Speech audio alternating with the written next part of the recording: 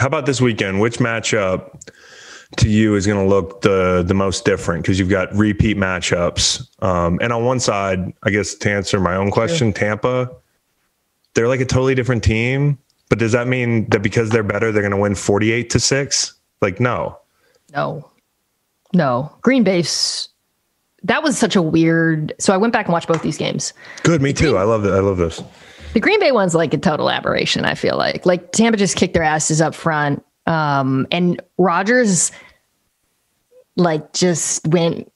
Who was I talking to about this? I was taking a pod earlier today with Sam Monson, and I was like, I feel like Sue got in Rodgers' head or something when you watched it, because he was killing them. And it was just such an uncharacteristic game from what we've seen from Aaron Rodgers this season. I do think Tampa's defense matches up pretty well with Green Bay because of the speed they have at linebacker. God, the whole first quarter was like playing the toss porn. It was Devin White. Yeah. I mean, they ran perimeter runs like 4 times, and that's what he made such a big difference coming back this week. You know, we talk about New Orleans and losing Quan, and then Devin coming back. It was like the great equalizer in the middle of the field. Oh, interesting. I just feel like Gronk's a different guy. You know, Gronk looks different running around. AB, who's hurt and somehow became like a quiet member of a football team, has looked different. So Tom looks different. The offense looks different. Who do you actually have winning? You know, it's going to be more competitive. I mean, we've kind of inferred that. Yeah. I still lean Green Bay, or I do lean Green Bay. They're the favorite. What is it? 3? 4. I got it at 4 because I like Tampa so much. I put the mortgage on Tampa Sunday there. I mean, I was like Team Brady. I thought for a second Brady made one of those witch deals with like where the punchline is he can't beat Drew Brees. I mean, Tom Brady didn't fucking do anything in that game. No, all he did was just but Drew Brees did a lot less. I know, and we were talking earlier about like I was right and I was wrong. I was like at the beginning, Saints fans have been going after me because all season I said this defense is elite, but at the very end of the season, Brees is going to do the same thing he's done the last 3 years. And as I was watching it, I didn't feel the gratification I expected. You felt bad. I just felt bad. It was really hard to watch. The third turnover, I was like, ah. I think that Green Bay is going to win because I think the Packers offense is just absolutely rolling right now. I think they're clicking away that Tampa Bay's offense is not. And while I think the Bucs defense is slightly more talented across the board, I think that the Packers pass rush seems to be peaking at the right time. How about Rashawn Gary coming out of nowhere? Yeah. It's the thing about young pass rushers, man, like, especially a kid like him who seemed like he was just he had a little bit of like, you know, sometimes we say grown up to do. We're talking about a kid who's a shithead. He just had to mature a little bit, you know, and there is like, he's walking in a room where there's a lot of good players. And it just takes a year sometimes. It takes 2 years sometimes. And he has been coming into his own. And I love Zadarius Smith. Like he's just so consistent. Ball machine, dude. And this is the game where also, so the Bucs lost. So the whole thing with Brees, right? So they lost the guard. So they got like a practice squatter who's been playing guard. Aaron Stinney is his name. So Stinney went to my high school. Did you know that? What? Really? Yeah, dude. We don't get a lot of guys in the league. Is this another one? Aaron, if you're listening, I'm worried that it's another podcast. He doesn't. Listener. It's his first start in the playoffs, and Tom Brady's yelling at him about false start. He actually did fine. It's just that, like, it's just gonna be a wild ride when that's the situation you're kind of thrown in. He had a false start or something, and Brady was upset. And I don't know if it was Collinsworth who was calling the game. I can't remember, but that's the first St. Anne's Belfield kid that ever got yelled at by Tom Brady. I'm proud to say Tom never yelled at me. So he was like, Tom Brady doesn't like, he doesn't like the false starts. It's like nobody likes false starts. What quarterback's like, hey, it's okay, man. I don't mind. Yeah, do that again next quarter. Anyways, this is not the game where you want a backup guard against fucking Kenny Clark. No, and he had a really nice game the first time. And the Packers, their pressure rate was, I think, their best all season. So they're coming into their own. That having been said, I am taking the Bucs. I already got the Bucs on the books. Right. To me, Green Bay wins the Super Bowl if the Bucs are not around at this point. You know, I really think it's that much of a matchup thing, and I could be dead wrong. The conversation we just had about, you know, the media and being wrong and right, so don't kill me. But I think Tampa wins this game. And then on the other side of things, I don't know what to expect. Okay. My theory on Pat is the choke out theory. I have really substantive reason to believe that. Oh, what happened to him? Carotid artery. He was out. It was weird. He wasn't concussed. Now you can get a concussion without hitting your head on the ground, because if you saw it, like, he didn't hit his head on the ground. I think, you know, like, when you're looking at that, you're either looking at a situation where his brain hit the front of his skull or whatever. I'm no fucking doctor, but that can happen without hitting your head. Needless to say, I do hear, though, that it was a carotid artery thing. I think he's going to be fine. So if he's fine, how do you see this thing play out? So assuming he plays, if he doesn't play, just, you know, don't watch. Anything is possible, though.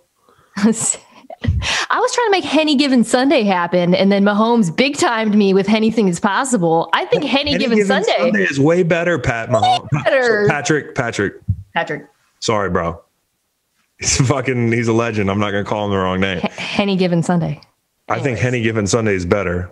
I think so too. I was going to Photoshop him, which for me is just Microsoft Paint, because I don't know how to use Photoshop, onto Willie Beamer. But then I was like, this might be weird because I'm, you know, and for no reason I didn't do it. But I'd like to see it. You know, like, if you have to share it with somebody, you just show me. I'm totally cool with it. You want to know a fucked up thing after this weekend? Nobody feels worse for Aaron than me, because I still see like a rookie, you know, like, even though he's the baddest man on the planet. Oh, when he was crying. He's such a good dude, man. And, you know, like, guys cry after games sometimes. Like, usually you make it to the locker room maybe. But when I was watching him cry, I was thinking about, back when I was a reporter, I did a story on Jalen Ramsey. And he cried his first year in the league. Do you remember? So Jacksonville was losing to fucking Detroit, and Ramsey was on the sideline just crying, and people were roasting him. And so then I interviewed him, like, were you embarrassed? He's like, no. I mean, I'm not going to do Jalen Ramsey. I love him, by the way. Yeah. He's like, no. He's like, it's not my fault we were losers and I cared more than everyone else. And I was like, God, I fucking love you. It's the most defensible position. Like, we suck totally so bad. This was so hurtful to me that I shed tears on the field. But I was like, these two dudes just really care. Like, this is the truth, man. That's why they're amongst like the freaking best players, like, to ever play. Yeah, they're unbelievable. So ever play. So I actually like the Bills.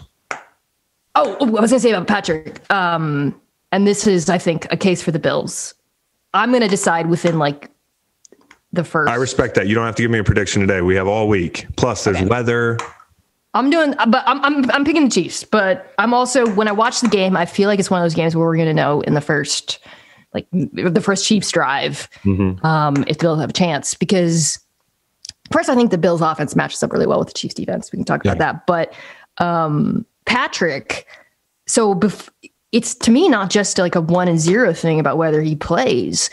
He hurt his foot, and as much as a killer as he is in pocket, out of pocket, whatever, I can't get out of my mind watching him after he came back from the ankle last year and seeing how much his game was affected by his lack of mobility. Like, there was a 4 or 5 game stretch. There was a month.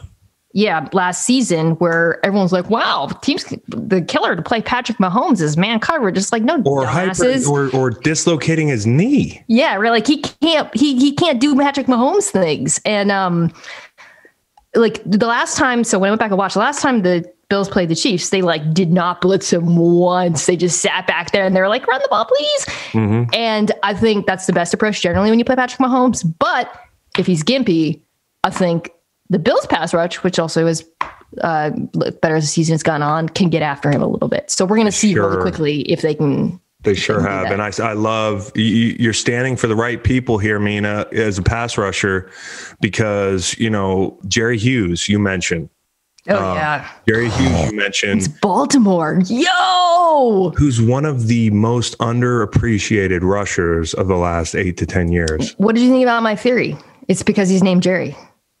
So Jerry's just don't get any. What if his name was like? What if he had like a badass name? Like, I don't know. Wolf Blitzer. Wolfgang Wolf Hughes. Blitzer's a Bills fan too. See how that works? Oh shit, I love that. Okay. So I was like, Jerry Hughes needs a cool nickname, and then maybe people would pay more attention to him. But it's crazy because he's been like the only dude in Buffalo forever, just quietly racking up like double-digit sack seasons. The bridge between him and do you remember? It was one of my favorite rushers was Aaron Schobel. Oh my God. Like there was the Aaron Schobel, and then there was like a dead period for a couple of years with Mario Williams.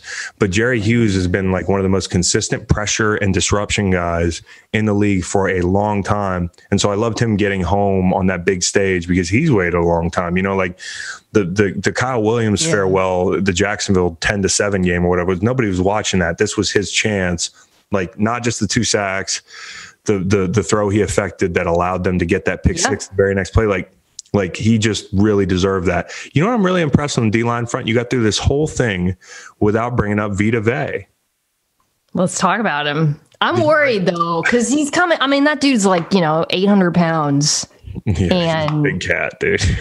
He's coming back. And I didn't think he would come back this season. It was fractured ankle, right? Okay. I don't remember what it was. Some kind of injury where I was like, 800-pound person should not be walking on that. And you should have injured the top part of the chain at some point, not the my understanding of human biology. And so all of a sudden you start seeing these reports like Vita Vea has been cleared to return. And I was like, what? I was actually really impressed by how the Bucs defense has held up without him, because talking about like, are you one of the best defensive tackles in the game? And to potentially have him back against Green Bay of all teams where you know, on first and second down, it's so important.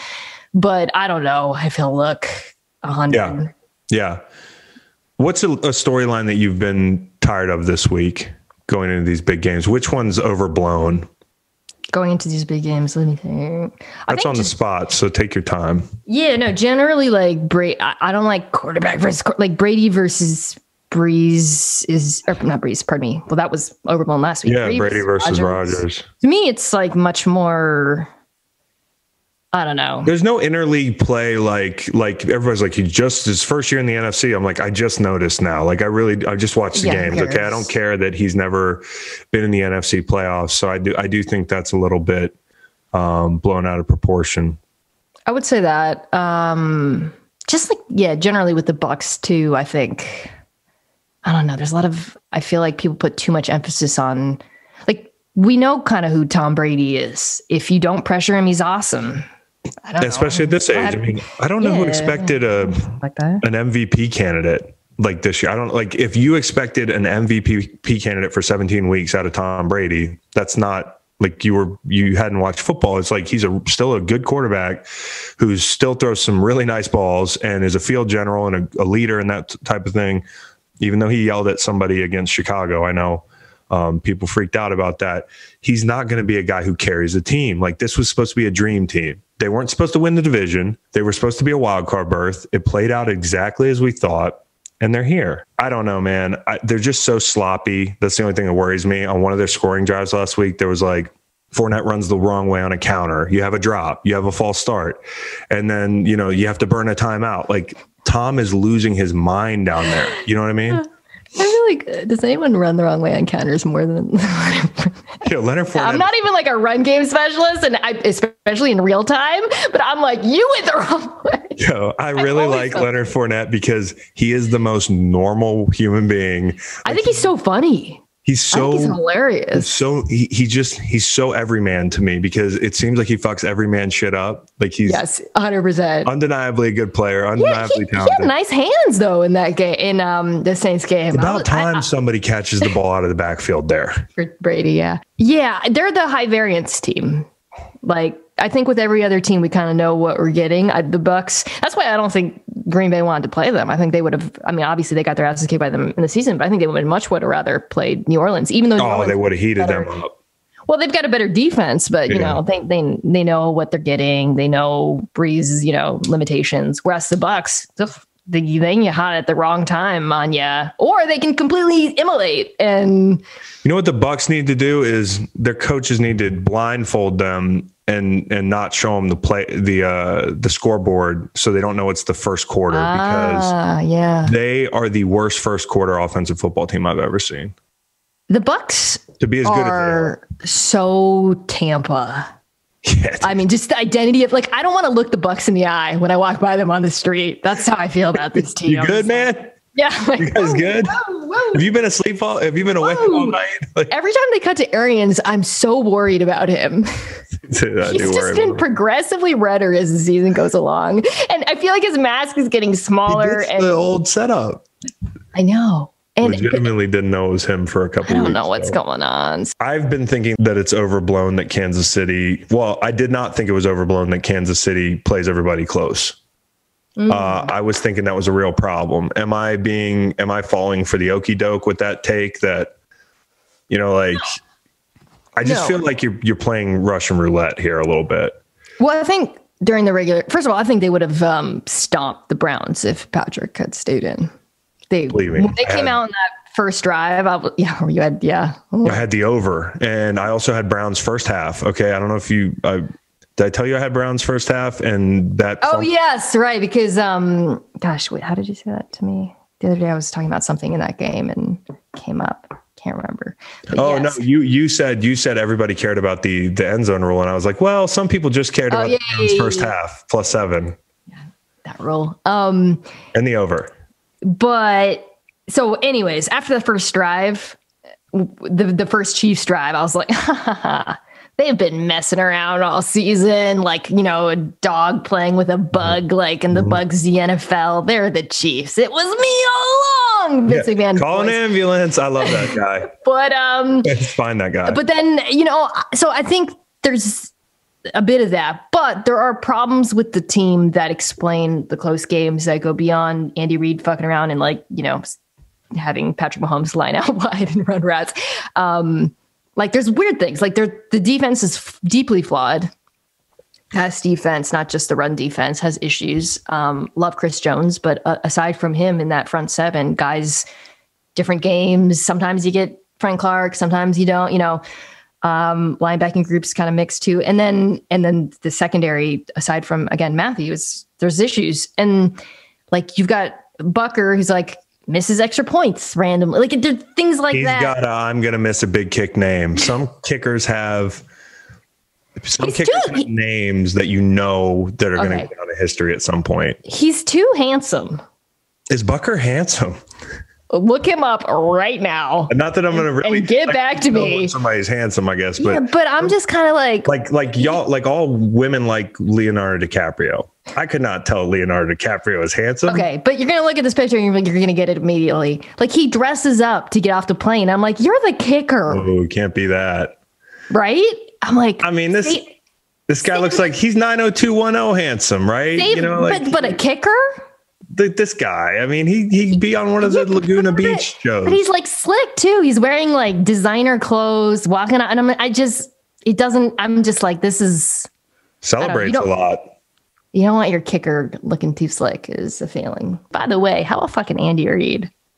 Just compared to all these like cowardly ass punts we had over the last 2 weeks. Andy Reid's like, Andy Reid's I'm gonna line my backup quarterback and shotgun. Yeah, Stones. Yeah, I mean, Jesus, how does that guy walk? Stan's dad balls in the wheelbarrow. On South and then when they showed him like trudging across the field with this little weirdo napkin mask, I was just like, God, I fucking love this. He's a legend. They ran the clock out on the Bucks the same way, sprint right option early in the year. I think they finished the Bucks game that same way.